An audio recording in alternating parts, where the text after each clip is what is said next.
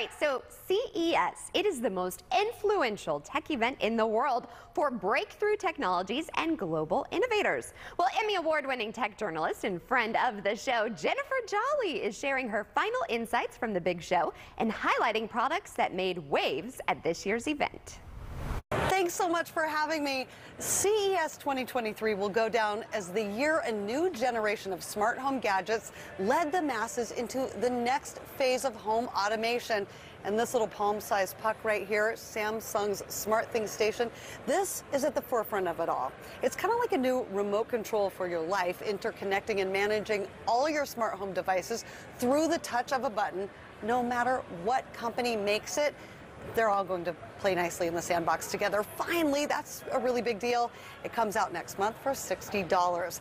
This little Cardia mobile card is the first ever credit card-sized personal EKG cleared by the FDA to find out if your heart rate is normal in just 30 seconds. It connects to an app on your smartphone and records that EKG through your thumbs or index fingers and can detect up to 6 of the most common heart arrhythmias or irregular heartbeats in a flash.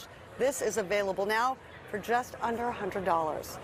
This Beko refrigerator promises to keep vegetables fresh for 30 days and extend the essential vitamin content in the vegetable itself. It uses new tech they call Harvest Fresh, 3 colored high-tech lights tucked into the crisper drawer that mimic the 24-hour sun cycle. This comes out in 20 various Beko fridge models in April. Cost starts at $1,300. Behold, this fantastical future of laptops. This is Lenovo's just unveiled YogaBook 9i.